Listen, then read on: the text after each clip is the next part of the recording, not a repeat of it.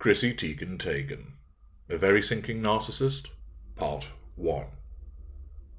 Chrissy Teigen, the lady who's not sure how her surname should be pronounced, never a good sign, has recently come across the Tudor desk as a consequence of issuing some kind of apology for being a naughty lady and engaging in some online trolling. We're going to come back to that. But first of all, let's have a little run through and find out who Chrissy Teigen is. Christine Diane Teigen, born in 1985, is an American model and television personality. She made her professional modelling debut in the annual Sports Illustrated swimsuit issue in 2010, and later appeared on the 50th anniversary cover alongside Nina Ragdal and Lily Aldridge in 2014. She formerly appeared as a panellist on the syndicated daytime talk show Fab Life. She co-hosts the musical competition series Lip Sync Battle with LL Cool J, and serves as a judge on the comedy competition series Bring the Funny. Teigen has also authored 2 cookbooks. Teigen was born in Delta, Utah. Her mother, Vileluk, is from Thailand, while her father, Ron, is an American of Norwegian descent. Her surname is usually pronounced Teigen. Despite this, she states that she prefers the pronunciation Teigen, and because I'm such a kind soul, I'll allow her to use both.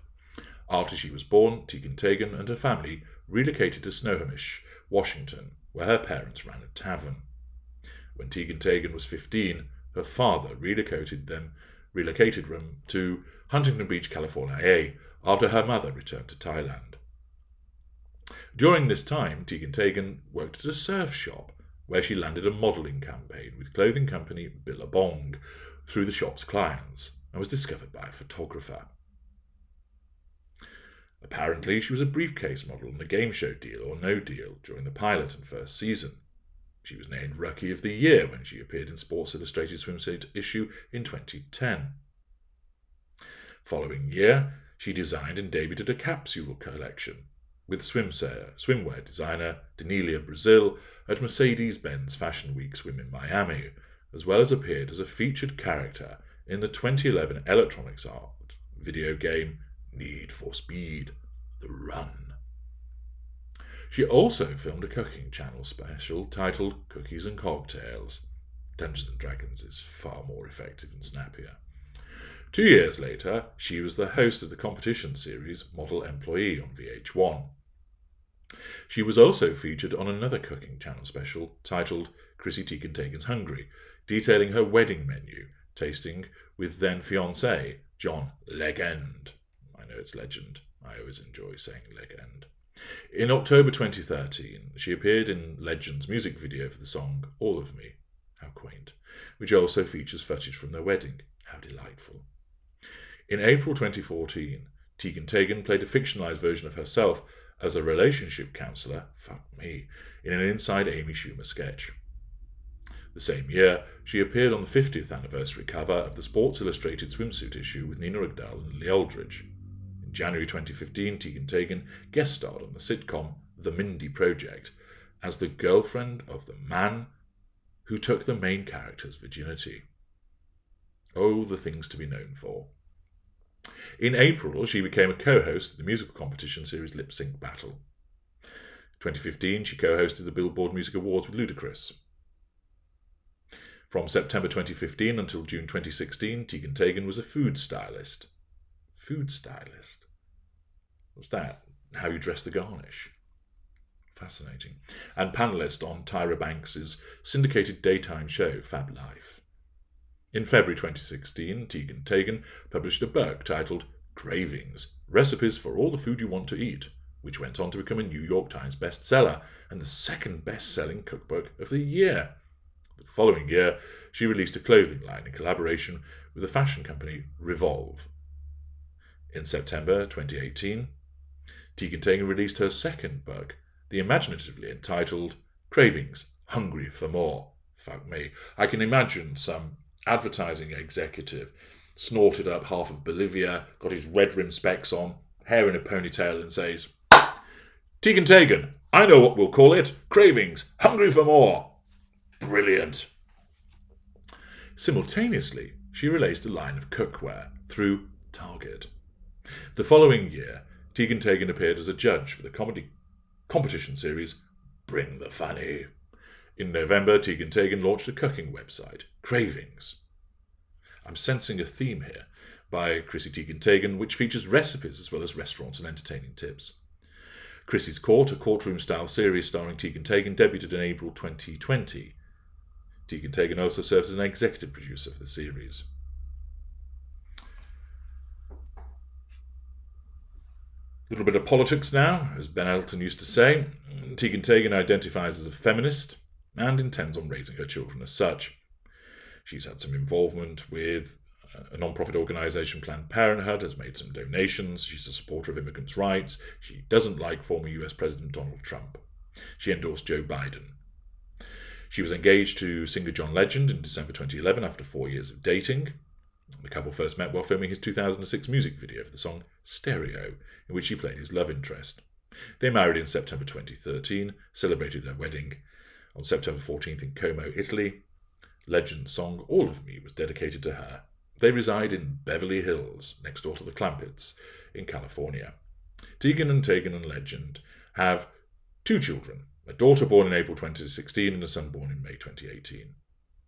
In 2020, the couple was expecting a third child, but Teigen suffered a stillbirth in September.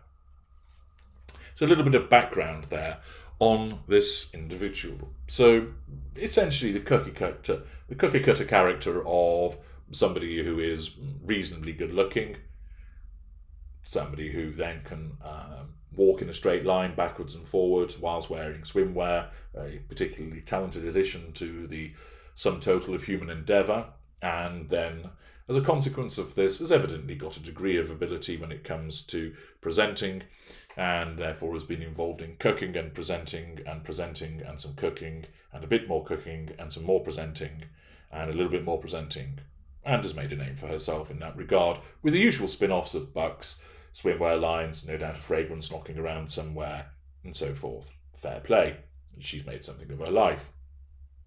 But things turn a bit of an interesting turn as a consequence of her prolific behaviour on social media.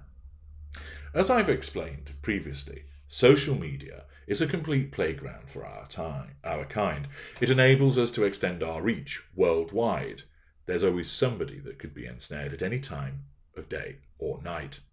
It enables our reach to be extensive, it's fast, it's low energy, and of course, narcissists are able, in certain instances, to portray themselves as something different to which that they are, or they appear as the person that they are, but it enables them to assert control to a wide range of people through a tweet or a Facebook post or an Instagram post and Snapchat post and so on and so forth, drawing fuel from supporters, followers, both in terms of positive admiration, affection, approval, and of course disapproval and contempt and spite and hatred from those who don't like the relevant individual.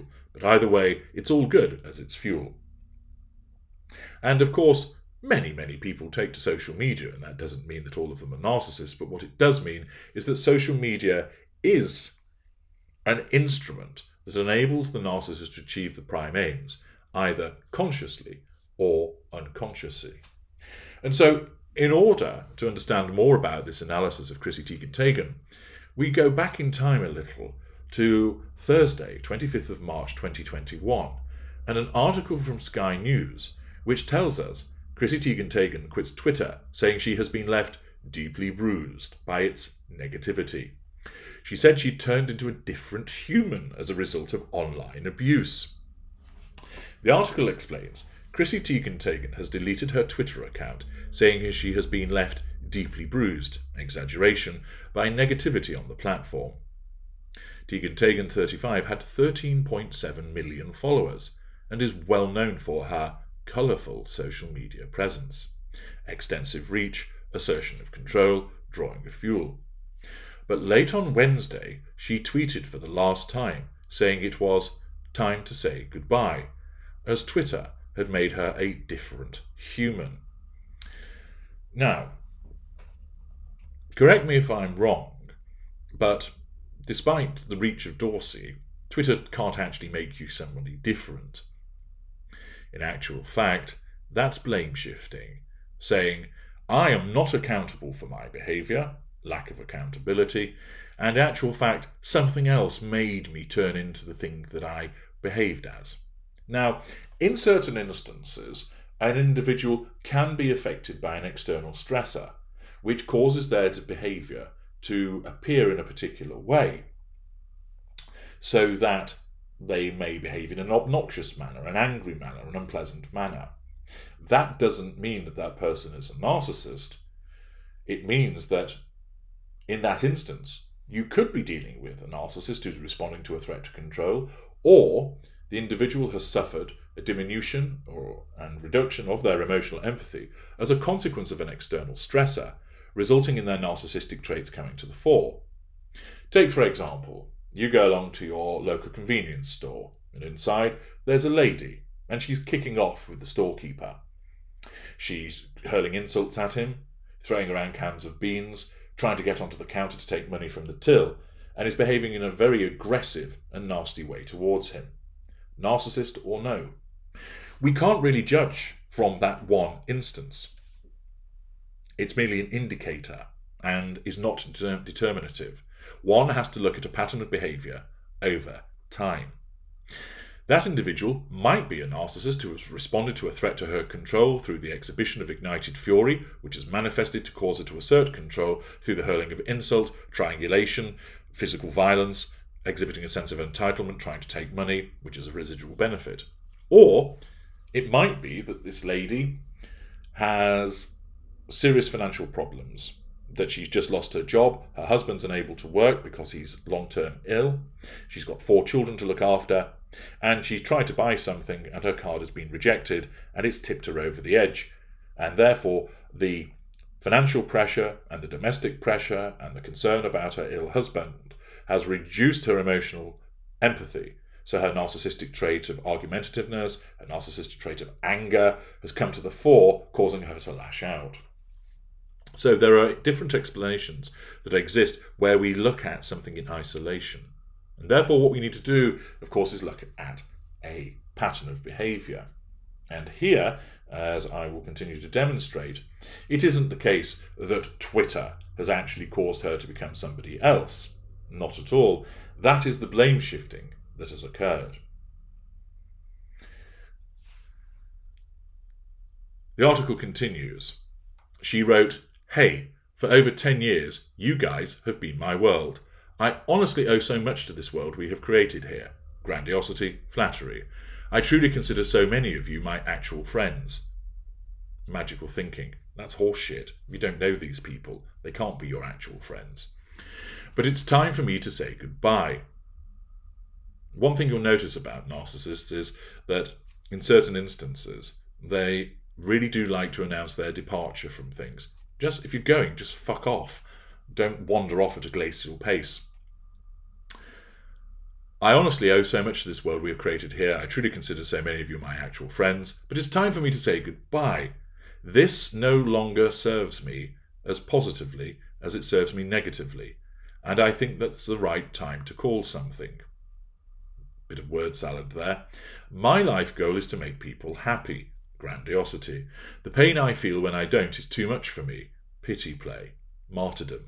I've always been portrayed as a strong clap-back girl. But I'm just not. Demonstration of insecurity. Pity play. The TV personality, who has 2 children with Song of John Legend, received widespread praise for sharing emotional images following her recent miscarriage. And the Sky News article provides a picture of Teigen posting a picture of herself crying on a hospital bed following a recent miscarriage. Now, of course, a miscarriage is an event which causes considerable upset and distress for those that suffer them. But it's a private matter, and splashing it all over social media is again the assertion of control, pity play, triangulation. There are those, of course, who say, well, miscarriages are something that are not spoken about, and it's good to bring attention and awareness to it. Yes, that can be done in a particular way, in a constructive way. But where a narcissist is doing it, you'll invariably find that there's no boundary recognition, that it's all about the narcissist, that it's done in a very much in-your-face manner. And here we see the black and white picture of a visibly distressed Teigen in the hospital. The first thought, of course, is let's capture a picture of this, which I can utilise for a later occasion. That is the mindset of a narcissist. Anybody with emotional empathy doesn't want their picture taken at such a moment. They want to get on with grieving for the loss of the child that has been lost as a consequence of the miscarriage. It is often the behaviour of the narcissist to utilise personal tragedy as an instrument to triangulate other people with, for the purpose of assertion of control and the drawing of fuel. The article continues. She was revered for her bravery, with many baby loss organisations thanking her for breaking the stigma. But not all the responses were positive, and Teigen yesterday admitted she was sensitive, adding, "One thing I haven't learned is how to block out the negativity." And that's as a consequence of the fact that negativity amounts to a threat to her control, that she is hypersensitive to such threats, and therefore, while she doesn't realise that that's what's happening, it manifests in her by saying, I don't know how to block out the negativity, and instead, what I'm now going to do, although I don't realise this consciously, is assert control over all those people who threaten my control by withdrawal, namely, I'm coming off Twitter. The article continues with Teigen stating, I don't want to be this way, I just am. But I love you guys, and I cherish our time together. I truly do. Grandiosity. I also hate you. I encourage you to know and never forget that your words matter. No matter what you see, what that person portrays, or your intention. For years, I have taken so many small 2-follower count punches that at this point, I am honestly deeply bruised. Okay, so there you are, Chrissy Teigen, a reasonably good-looking lady that's married to John Legend, who's probably extremely wealthy, very well known. You probably live in a house with 27,000 toilets, huge mansion, probably 2 lovely children, friends, etc. And the fact is that because a nobody on the internet criticises you, i.e. these individual 2-follower count punches that you have, and that's enough to drive you off Twitter. That is the response of a narcissist to repeated threats to control.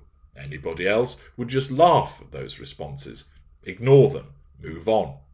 But no, the fact that they threaten control results in the fact that in order to assert control, she does so in 2 ways.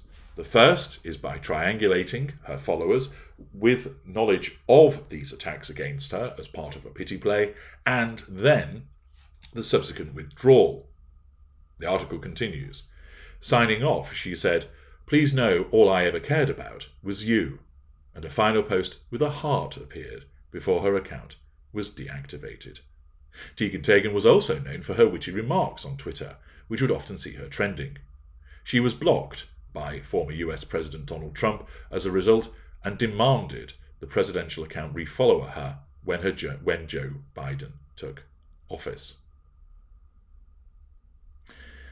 Interestingly there, issuing a demand for somebody to refollow her after being blocked. Grandiosity, sense of entitlement, assertion of control.